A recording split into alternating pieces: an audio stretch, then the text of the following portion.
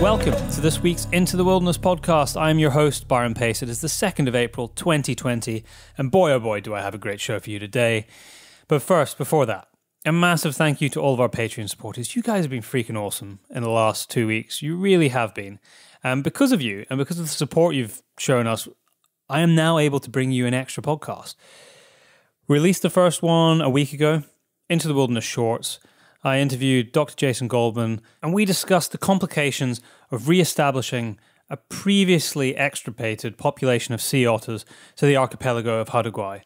These podcasts are going to come out in the in-between weeks, so we're going to carry on with these long-form conversations that we've always had, but instead of having to wait 2 weeks for another podcast to come out, 1 week later we're going to have these short-form conversations, which are going to be about 15 minutes. Very specific, hopefully quite concise, and it's going to allow us to tackle a whole variety of topics from around the world focused on the science of conservation. So let us know what you thought about the podcast last week, and we've got another one coming out for you in a week's time. Of course, I have to shout out our top-tier Patreon supporters, which this week include Richard Stevens, Richard McNeil, Ronnie Speakman of rdcontracting.co.uk, Chris Griffith, John Henry Pete, Tom McCraith, James Benjamin Normandale, James Marchington, the guys at South Ayrshire Stalking, Josh Starling, and Sean Rowan. Sean being our latest top tier, so welcome, Sean. On today's show, I chat with Levison Wood, a previous podcast guest. If you want to check out the last conversation we had with him, look out episode 116. It'll give you way more background on Levison because we don't really dig into that at all on this podcast. We really focus about his new book called The Last Giants and his upcoming series on Channel 4, which is based on the book called Walking with Elephants. So most of our conversation is around that, although we do start talking about isolation in London due to, of course, the coronavirus pandemic. He is one of the great modern-day explorers. He's done some incredible adventures around the world, and we really dig into so much of that in the previous podcast with him. So I encourage you, if you find this fascinating, go back and check out podcast 116 if you haven't listened to it already. This conversation really digs into the issues of elephants in Africa. We talk about evolution, the problems with corruption, terrorism, poaching, and the fragility of tourism funding in conservation, which has really been brought to light from the current issues that we are seeing around the world right now, with us all having to sit at home in isolation and all of this money from tourism just drying up around the world. There's a lot to learn from this episode and some great takeaways. So even if you don't find yourself particularly intrigued by the continent of Africa and elephants, and I don't know how you possibly couldn't, I promise you're going to learn something from this conversation. And to give you an idea of what's coming up in the next couple of weeks, because for the first time I've actually got a lot of podcasts in the bank, I'm still working on a show about lead toxicity and the phasing out of lead ammunition in the UK. It's been a complicated show that I've pulled in 4 or 5 interviews. I've got one left to do, which is with a vet who's going to bring the real nitty-gritty of the science to the conversation. So I hope to have that one out in 2 weeks. I also hope to put a podcast out fairly soon on the trophy hunting ban in the UK. I've still got 1 or 2 interviews to pull in on from that. I had a great conversation with Merlin Becker, who was previously from the GWCT, about their model farm in the Highlands. So that's ready to go. Just a few days ago, I had one of my favorite conversations in a long time with Ryan Youngblood, who's an incredible cinematographer based in Texas. I'm not quite sure when that one's going to go out, but you do not want to miss that conversation. And then for our short shows, the Into the Wilderness Shorts, I've just recorded a conversation with a scientist from Harvard University about the toxicity of mercury within our oceans and what's happening there. And in a couple of days' time, I'm going to do an interview with a researcher in Germany talking about the potential implications and consequences of COVID-19 in primates, and specifically endangered gorilla populations. So a lot to look forward to there.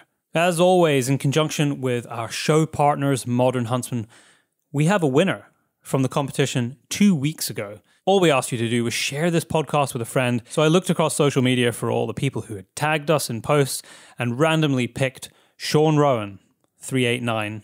That's the Instagram name, Sean Rowan 389. Congratulations, Sean. Contact us either through Instagram or email, podcast@paceproductionsuk.com, and we will get you your choice of Modern Huntsman, whichever volume you want, out as a thank you for sharing the podcast. And I have another competition for you this week, again, to win a volume of Modern Huntsman. And because we're doing a reprint of 1 and 2 and 3 and 4 are currently available on the shop, thepacebrothers.com, you can pick what copy you win. So to be in with a chance this week, it's very, very simple. Just go and review this podcast on whatever platform you listen to us on. And all of the new reviews from this show to the show that's out in 2 weeks' time will go into a random number generator and we will pick the winner. So get reviewing and good luck. And the very last thing before we jump into the show, the Northern Shooting Show, which is at the Yorkshire Showground, previously had dates in May, but because of the lockdown that we are currently facing in the UK and much of the world, those dates have changed. They are now the 28th and 29th of August, 2020. So same year, but just in August. I look forward to seeing you all there. And I think that's it. No more further delay. Let's jump into this fascinating conversation with Levison Wood. Levison, welcome back to the Into the Wilderness podcast. It's great to have you on again. We are living in very weird times. So given that we haven't covered this at all, I've deliberately not been mentioning it on the podcast to give people an escape. But what part of the country are you in, and what's it like right now with the lockdown for the coronavirus pandemic? Well, hi there. We live in very strange times, don't we? For me personally, I think this is the longest I've been in one place for a very long time. But yeah, it's very odd. I'm sort of holed up in Battersea in central London, and yeah, I'm sort of gazing out across the train tracks right now. So it's strange, but you know, I think, to be honest, from my perspective, I suppose I've been rushed off my feet traveling all around the world for such a long time that for me personally, it's quite novel to be you know, forced almost to stay put. So I'm trying to just make the most of it and get some writing done and try and, I suppose, find some positives in it by having a bit of a break, really. We're going to move on and talk about the main thrust of this conversation, which is going to take us to Africa and elephants. But as somebody who has spent quite a lot of time by yourself traveling, is there anything that you could say to people listening to the podcast who are finding themselves for the first time over a very long period with no face-to-face communication with other people? Yeah, I think, well, for me, from my perspective, yes, I've obviously traveled a lot on my own. But even then, you know, I've always been in a position where I've been able to interact with people. I've, you know, even if I'm camping out in the middle of the desert, I've usually got like a local guide or people traveling with me. So, you know, for me too, this is quite an unusual experience. I think the one thing I would say is that you just have to try and stay positive, try and find some benefit in it, even if it's tough, and it is tough. I'm just trying to read books, catch up on old tasks, stuff that I've put off for a very long time, and fill the day productively rather than, you know, just lounging around, really. So I think, you know, if people are out there, they're really struggling, make the most of technology. We've never been more connected than, you know, in the past. So catch up with old friends. I've been just taking the chance to call up old traveling buddies in different parts of the world and make sure they're okay, and hopefully, you know, keep those connections alive that way. Yeah, and listening to the health official advice, which some people haven't been doing. Yeah, absolutely. Yeah, stay in and keep your distance. So the last time we had a conversation was at the Discovery Channel headquarters in London. You had a new series out walking, where you were walking across Arabia, which was incredible.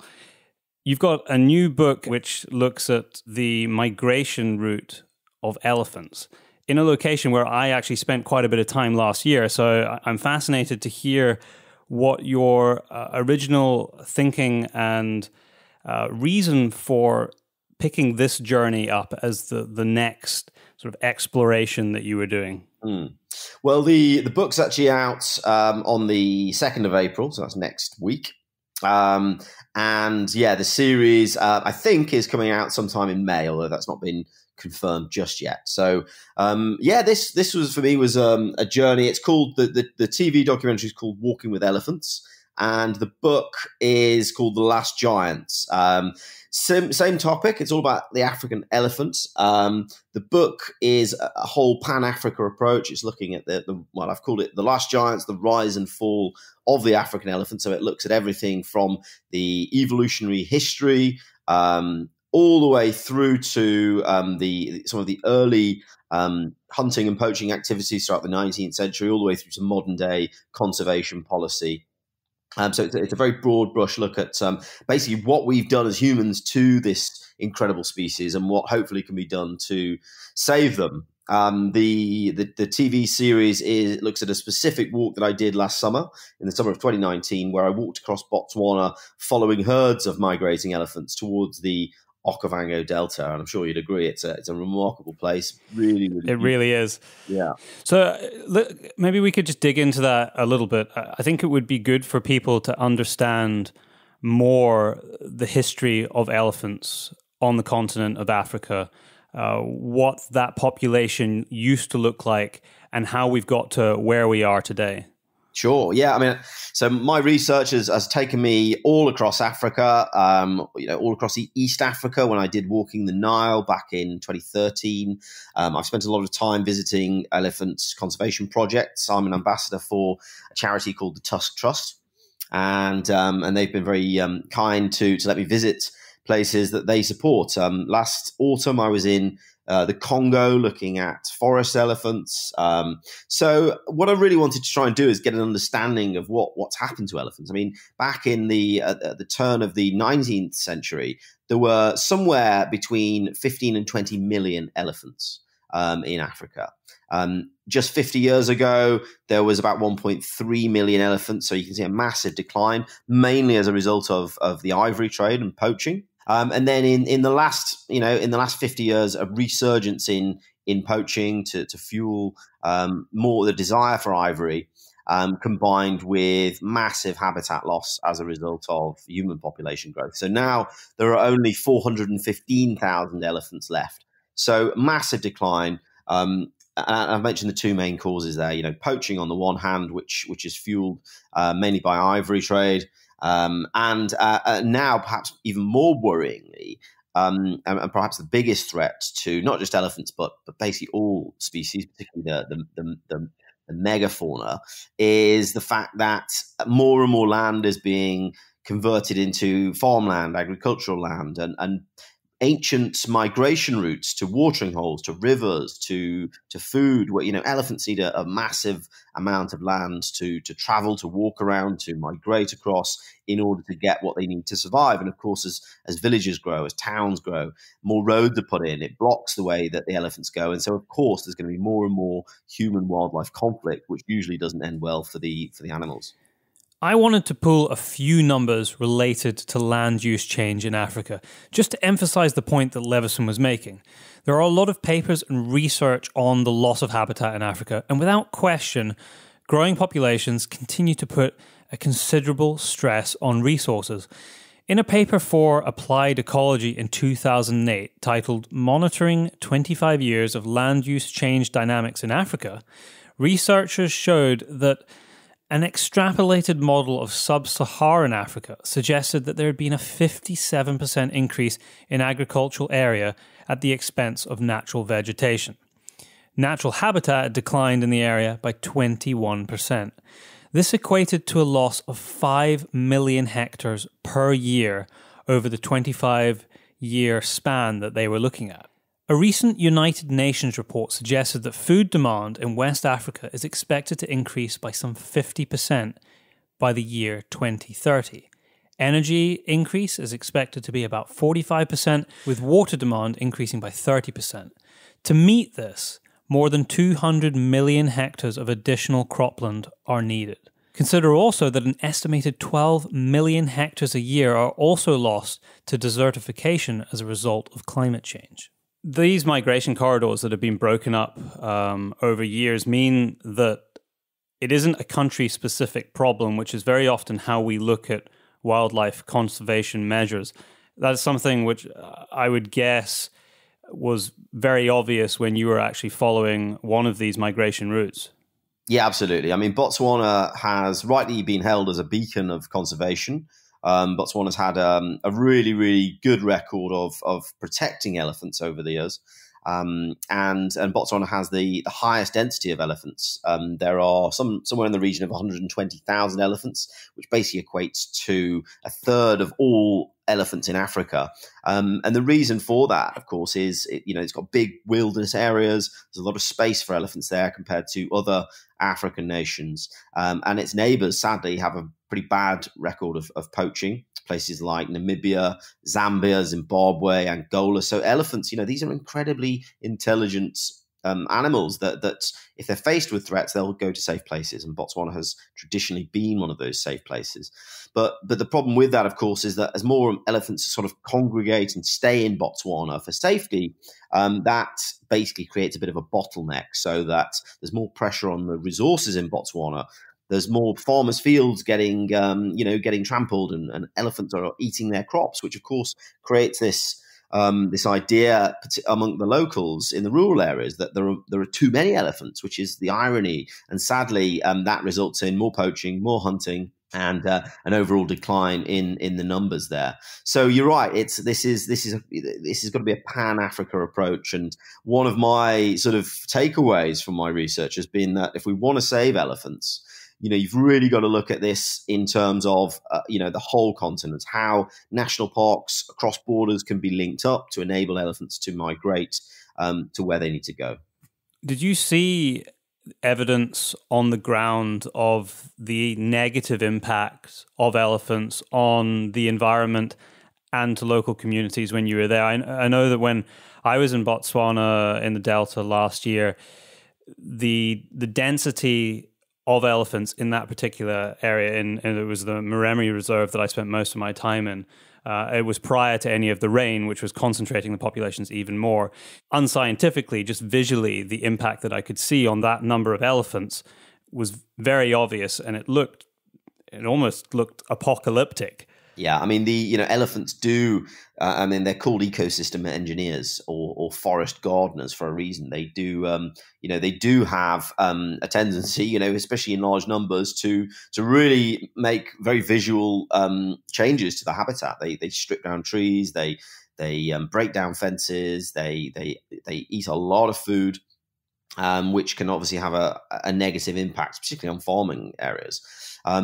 So yeah, I did see that. I saw lots of, part of what I wanted to do was I didn't want to make this just a pure natural history documentary. I wanted to look at this from a human-centric point of view. So finding out, why locals saw them as the enemy, because in the 90% of cases they did, and how can that mindset perhaps be altered so that people see more value in the wildlife. And of course, a lot of that is how sustainable tourism can be managed. For locals to see a benefit from the elephants, whether that's through tourism dollars, or at least having some guarantee that they're not going to lose out by living next to elephants. And so it's all about community buy-in. Education is really important in helping conservation, because without getting the local people's buy-in, the elephants don't stand a chance. So what is being done in Botswana or across Africa as a whole with regard to meshing that community engagement and benefit from the resources? Because it's very difficult to understand what that trade is when you've got these very large animals coming through, destroying your whole year of crops potentially, and sometimes even killing people. There are a number of people who lose their lives every year as these animal-wildlife conflicts increase.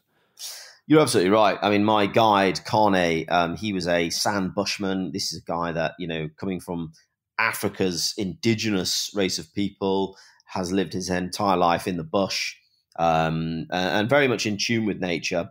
But even he said, look, if you're, you white men coming over here telling us about elephants, basically, if you care about them so much, why don't you take them back to Europe and let them roam yeah. in Hyde Park, and he's got a point. We've got to really think about this interplay between people and wildlife, and I think unless people do see a tangible benefit, financial, then they're not going to be incentivized to save the species, very sadly.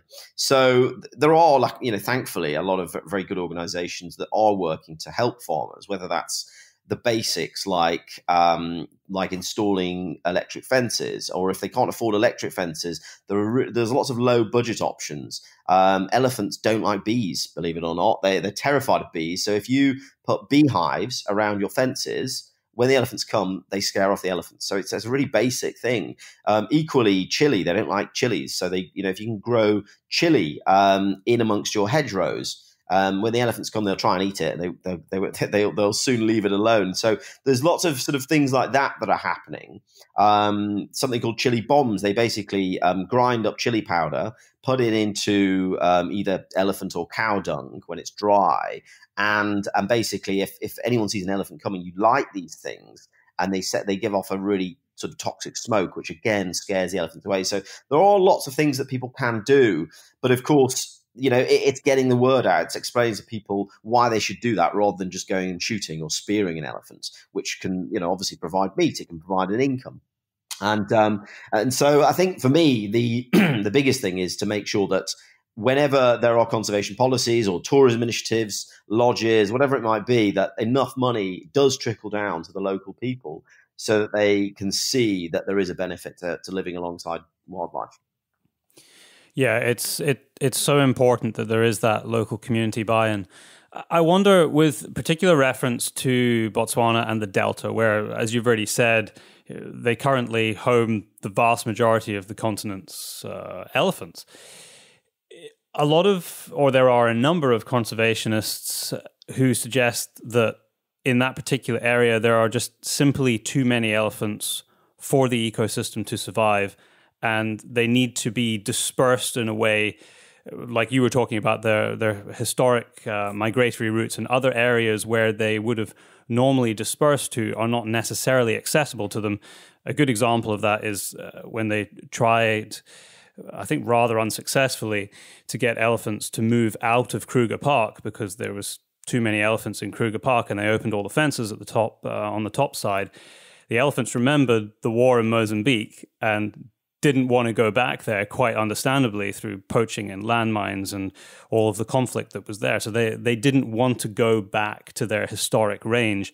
And there are similar issues with the Botswana story, with the surrounding countries, which are not as safe, as you pointed out right at the start. So what do we do about what has been accepted as a very detrimental impact to the ecosystem as a result of this high density of elephants, not just for the elephants themselves and the people, but all the other wildlife that also uses this incredible landmass, which is the Okavango Delta? Yeah, well, you're right. The density is an issue. However, I mean, I met a guy called Mike Chase who runs an organization called Elephants Without Borders. And one of his priorities over the last decade has been doing something called the Great Elephant Consensus, which has been an aerial survey all over Africa to try and count the numbers. And it's actually his figures that we rely on as well. Yeah, it's fascinating, that project. Absolutely, and I was involved in that. I helped to collar an elephant and install a GPS tracker. So, I've seen just how important it is to do that, because you can find out the exact elephant movements. His data shows that actually, whilst there is an enormous density in Botswana, the numbers actually haven't changed. So over the last 10 years, the 120,000 mark has remained the same. It's just that the numbers elsewhere have shrunk, so that there is a relative high density in Botswana. So it's a perception issue here.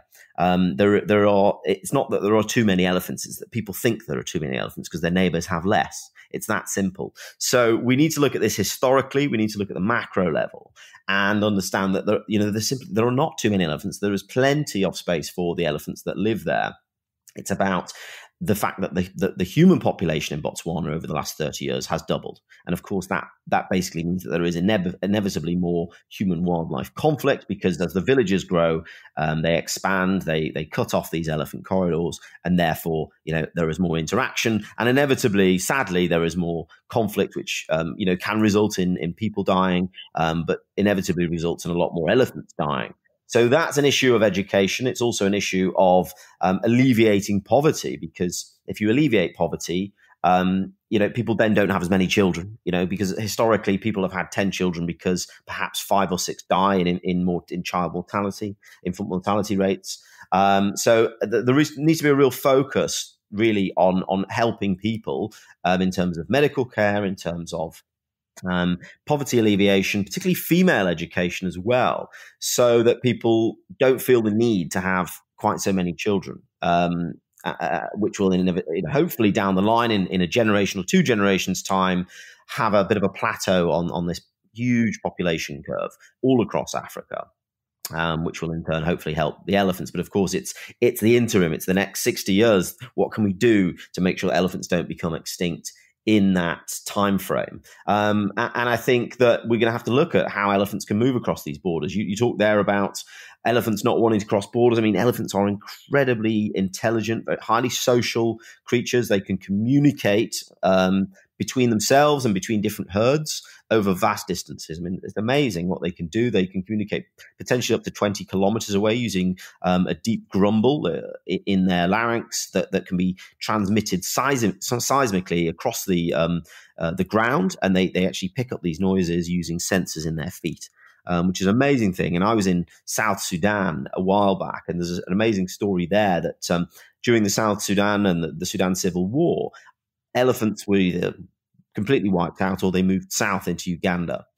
Within 10 days of the ceasefire being called, the first elephants had moved back.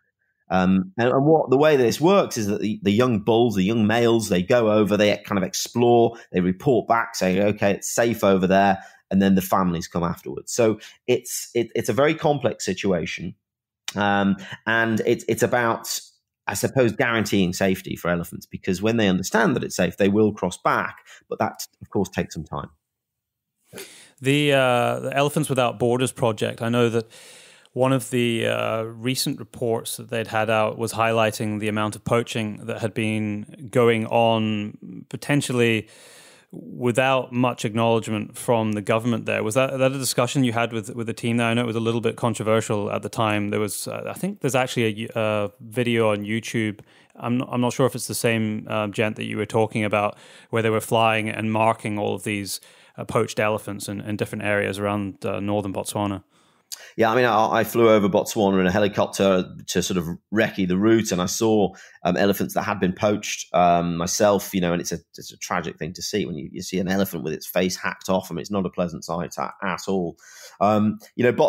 Poaching does happen in Botswana. Luckily, it's not as prevalent as in the neighboring countries, especially Zambia, Zimbabwe, Namibia, where poaching is absolutely rife. And a lot of it is down to corruption at the highest levels. There's lots of governments complicit in this poaching and the trade in ivory, and that's very sad to see. And so that needs to be stamped out. That needs to be really brought home. And that happens across the continent. In South Africa, a conservationist recently, a police chief actually, who'd been at the forefront of fighting rhino poaching himself, he was murdered. And a lot of this is down to highly organized criminal gangs, multinational gangs, money coming from some of the highest places, particularly in the Middle East, particularly in China. Even links to terrorism in Somalia. Al-Shabaab, they get a lot of their funding from poaching, from the ivory trade. Even Al-Qaeda and ISIS get some of their money in East Africa from this trade. So it's a highly lucrative business. They say that it's either number 3 or 4 in terms of international criminal activity, on a par with the illegal arms trade. So this is a massive, massive problem and something we need to look at. With such huge forces with a vested interest in keeping the flow of illegal ivory going around the world to fund such organizations, it kind of feels a little bit like a lost cause. How on earth do we even begin to tackle the illegal poaching across the continent for ivory when you have these very complicated, very well-resourced criminal or terrorist organizations who quite simply do not care and have zero moral compass? It's a tough one. It's a really, really tough one because there are so many vested interests, like you say, that spans across the globe on this one. I'm trying to keep some hope alive in that, for all of the criminals, there are also lots of people that do want to save elephants and lots of amazing organizations that dedicate a lot of money and a lot of resources and a lot of time into this. And so hopefully that can prevail. It is difficult sometimes to keep hold of that hope. But I think that the answer lies in tourism and sustainable tourism, because frankly, if we kill off all of the elephants and the rhinos and all the other megafauna, then, tourism in Africa would simply die. So I would hope that tourism can outweigh the poaching. But that's only going to happen if everyone buys into it, if everyone sees a benefit from it and it's sustainable. So I think the focus needs to be on that more than anything else. Which is incredibly hard right now because nobody can travel around the world. I know I've been speaking to friends of mine in different locations around Africa, and they are sweating heavily right now because almost all of the bookings that they'd had for the year have been cancelled, and they don't know how they're going to fund the staff and the rangers and the anti-poaching units, which require whatever they're coming for, people to travel from other parts of the world and bring foreign money into Africa. And that almost overnight has ceased. Yeah, no, it's an absolute tragedy. And, I just hope that once this is all over, people will go back out and continue to travel because it's really important. I'm a firm believer in the tourism industry as a sustainable industry that can support local economies and can help people come out of poverty and will take the stress off things. But you're right, it's going to be a really tough battle. And we've seen lots of, articles and things on the internet about how, the coronavirus and the Great Leveler has enabled wildlife to flourish. And that's certainly the case in certain parts. But I think when it comes to looking at places like Africa, where you've got, the biggest challenge, or one of the biggest challenges for elephants is poaching, then of course, without the resources, without the money being injected, that's only going to get worse. Yeah, I wonder whether the current pandemic has highlighted the vulnerability of places like Africa with regard to conservation tied almost entirely to foreign money through tourism, and whether there needs to be more thought invested in working out how these conservation initiatives can continue without it, or using less of it, so that there is not as much reliance when we do. This is a very unusual circumstance, but other things happen. We could have we're very likely to have a massive economic crash. We're already seeing it around the world, and who knows how long that's going to take to recover. So it won't even be the case that as soon as all of the travel restrictions are lifted, people are going to flow back into Africa because the money might simply not be there. And it just makes me wonder whether this whether this highlights the fragility of that system. You're right. I mean, it totally does. It's given everyone a real wake up call. I think it's exposed a lot of the flaws in the current system. And yeah, I think everybody needs to act a bit more responsibly, being a bit less reckless, and hopefully people will focus on what really matters. And I'd like to think that enough people care about wildlife to focus on this. So hopefully that, if there is any positives to come out of this, it can be that when people emerge out of this current crisis, they perhaps will think more about how they can support the world and local economies, rather than just falling straight back into the rat race. It would be impossible to talk about elephants in Botswana without mentioning the country opening up hunting there. The discussion for opening up hunting must have been happening probably about the time that you were there. As far as I understand, I don't think anything has actually happened, because just as that hunting season would have been opening up, the whole world has collapsed because of coronavirus. What was the discussion? I'm curious to know what the discussion was like with local people on the ground with that. Was that something that you brought up with them and got their opinions and feelings about how the government were tackling that, whether they wanted it, whether they didn't want it, whether they saw benefit from it, whether it was a good idea? Yeah, I have to say most people in Botswana really support hunting. Frankly, they see a lot more benefit in hunting concessions than they do in tourism currently. There's a lot more land set aside for hunting concessions than there are for national parks or tourism or nature reserves, and that goes all across Africa. And local people can be involved in hunting. I'm not a hunter. I personally can't see why anyone would want to go and shoot an elephant. I find the whole thing, frankly, unsavory. But there's no real argument when it comes to the benefits really for the local people. They see a financial incentive. A lot of the money does go back into conservation.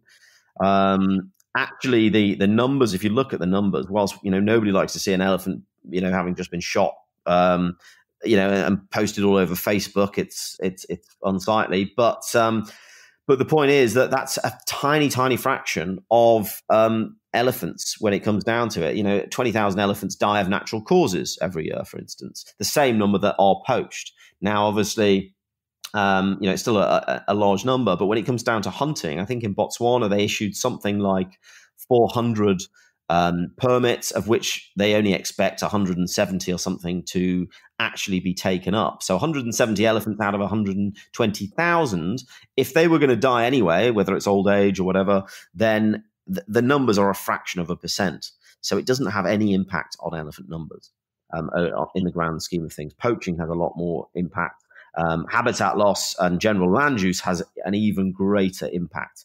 What's more, the hunting concessions in places like Botswana, Zimbabwe, they keep wilderness areas wild. It does. And if that was to be banned, then what would happen to those wilderness areas? Of course, it would be turned straight into farmland, and then further decreasing the land which elephants have to roam. So until an alternative is in place, until something more sustainable has been implemented, I think it's a bit short-sighted to be banning hunting, because it will have a very negative effect on wildlife, sadly, and that's the great irony of the whole hunting debate.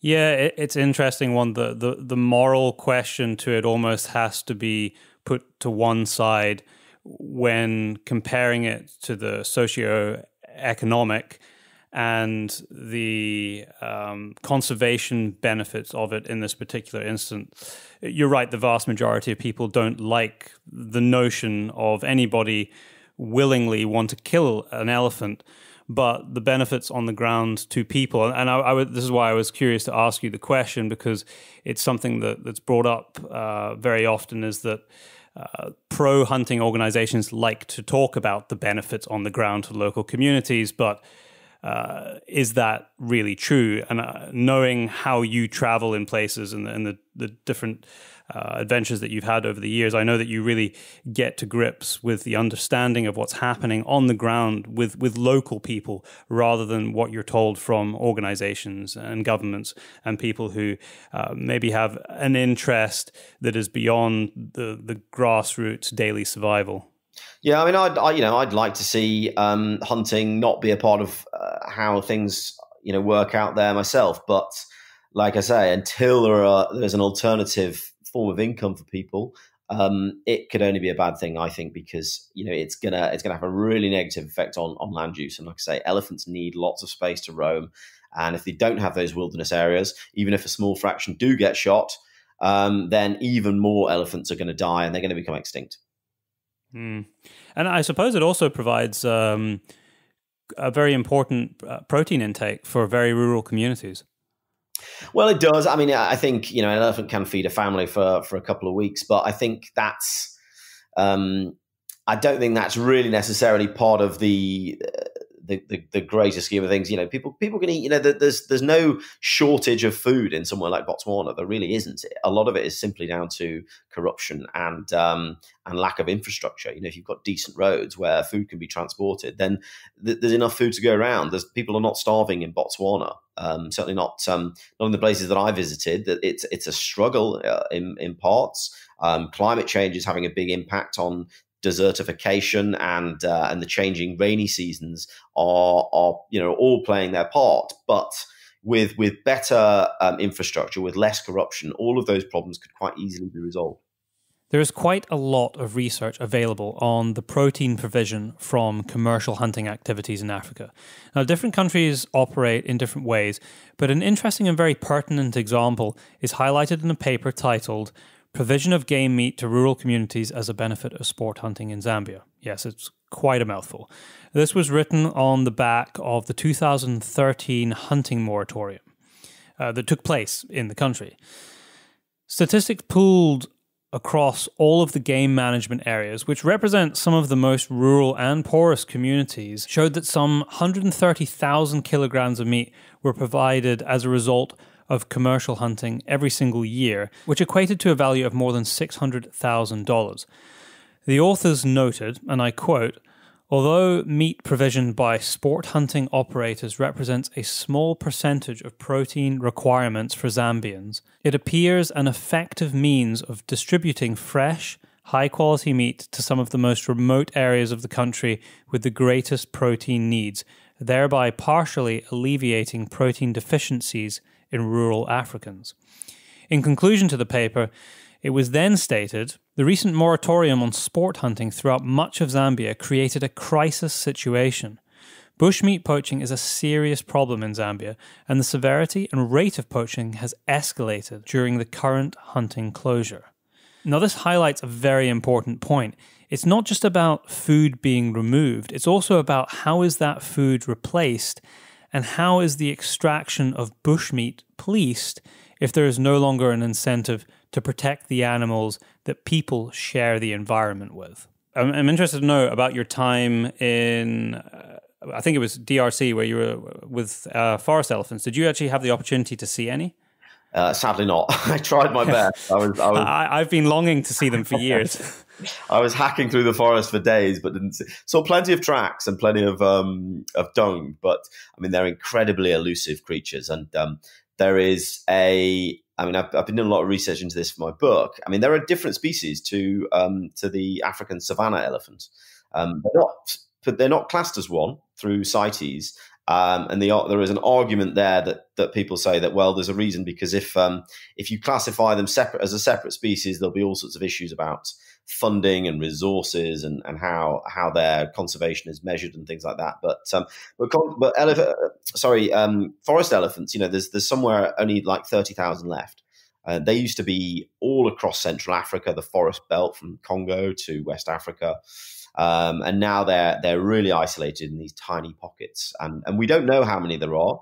Nobody does, because you can't do an aerial survey because they're in a forest and they're very, very difficult to spot. They're a bit smaller than than savanna elephants. They've got very different habitat, and genetically they're slightly different too. So they're a fascinating creature. We don't know much about them at all. There's a tiny handful of people in the whole of Africa that study them and know anything about them.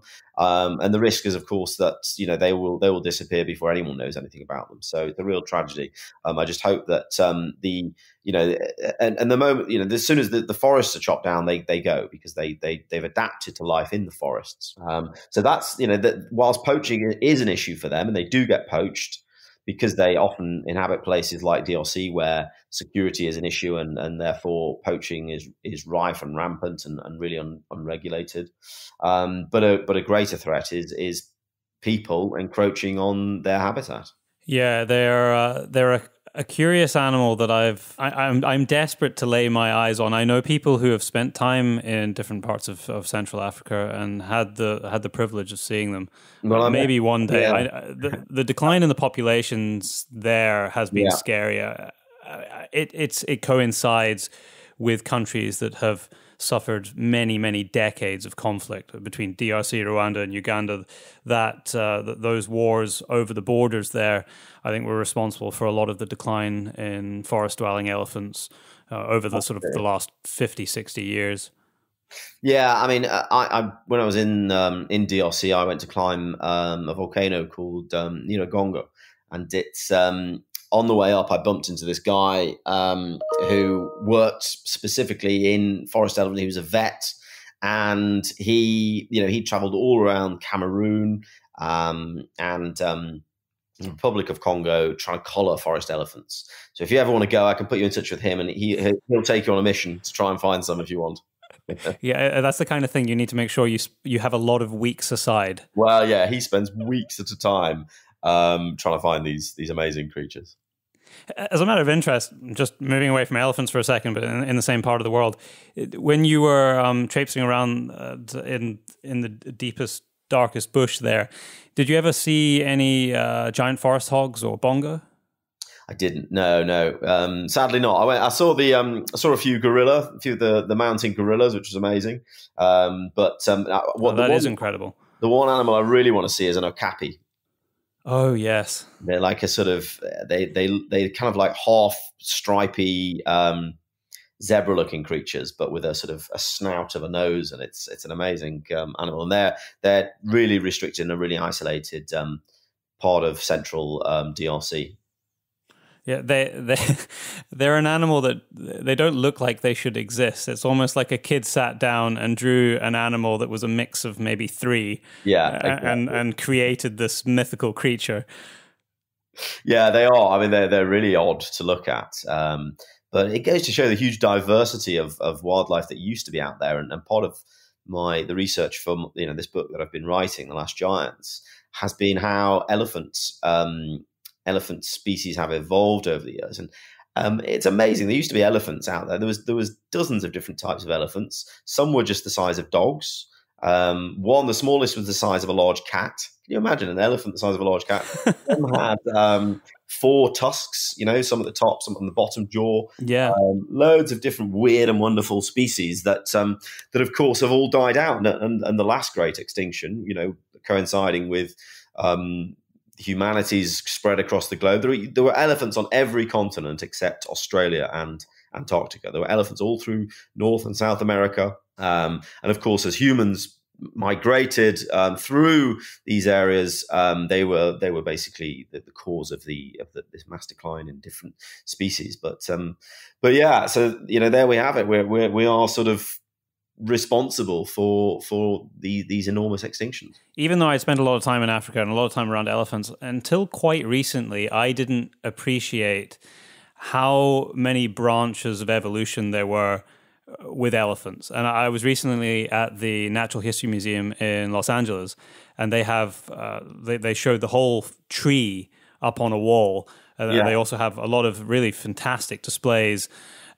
Most people listening to this podcast probably don't even realize that there were many species of elephant in North and South America, just as you mentioned. And if you go to the LA Natural History Museum, you will see them there. Yeah, they're there. I mean, if you ever go to the Explorers Club in New York as well, they've got an amazing skull of an ancient type of elephant that had 4 tusks. I mean, it's quite remarkable. And yeah, there were loads of just lots of different types living all over the world. I mean, if you want to know a fun fact, everyone's heard of the woolly mammoth. They were all over Siberia, northern Russia, and actually there was an isolated pocket of woolly mammoths living on a little island called Wrangel Island in Siberia that only died out 5,000 years ago, which it's bizarre to think that there were mammoths alive after the pyramids in Egypt were built. That is amazing. I didn't know that. Yeah. Bizarre, isn't it? It is. The other distant cousins which exist today are hyrax and manatees. Yeah, that's right. Yeah, bizarrely, those little furry rodent-like creatures that you see scampering around Table Mountain in South Africa are the closest relative to an African elephant. Yeah, it's funny, and the only thing that really gives them away is if you look at the bottom of their feet. and they've got like these little pads, like the bottom of an elephant's foot almost. Yeah, and if their teeth as well, they've got two elongated incisors, which kind of resemble tusks if you look close enough. Yeah. Their skull's quite amazing. It's not what you expect. If you see the skull of a dead one, you can see some similarities with, especially the way the jaw drops down on an elephant. It's amazing when you see those little glimmers of evolution, going back hundreds of thousands of years. Well, there used to be it was called the Cyprus dwarf elephant, and elephants somehow made their way way back in prehistory onto the island of Cyprus. And because there were no predators, they didn't need to grow so big and evolve into such big creatures. So they were tiny little things, much smaller than a cow. And if you ever look at an elephant's skull, there's a huge indentation right in the middle of the forehead. So it looks like they've just got one eye. And that's where the ancient Greek mythology of the Cyclops came from, because when sailors landed on Cyprus, they found these skulls of what they thought were human giants, but that only had one eye. That's brilliant. I didn't know that. But you're right. If you look at the skull. The actual filming process for this series that's coming out, did you have any challenges on your way? This is not going to be a wildlife documentary. This is looking at the interaction between wildlife and humans. Lots of challenges. I walked about 650 kilometers through lots of different challenging terrains, through the Chobe National Park, all the way down through the Makadikadi salt pans, which is basically like this enormous desert, and then into the Okavango. So lots of close encounters with all different types of wildlife, as you'd expect and hope. Some of them quite terrifying. Getting charged by an elephant is always gets the heart racing. But I was in. How many times did that happen? It happened a couple of times. Luckily to no ill effect. But I very much felt that I was in safe hands with Carne, who's my Bushman guide, who just knew really what to do in every situation, and knowing when, how to stay downwind of an elephant to make sure they don't smell you, how to move through the bush silently. There's one amazing sequence, which I don't want to give too much away. Sure. But basically, a pride of lions walked straight through our camp at night. So we kind of followed them to see what they were doing, and they killed a buffalo, and we watched this whole kill. But after the kill, Carne suggested that we just go and walk straight up to these lions.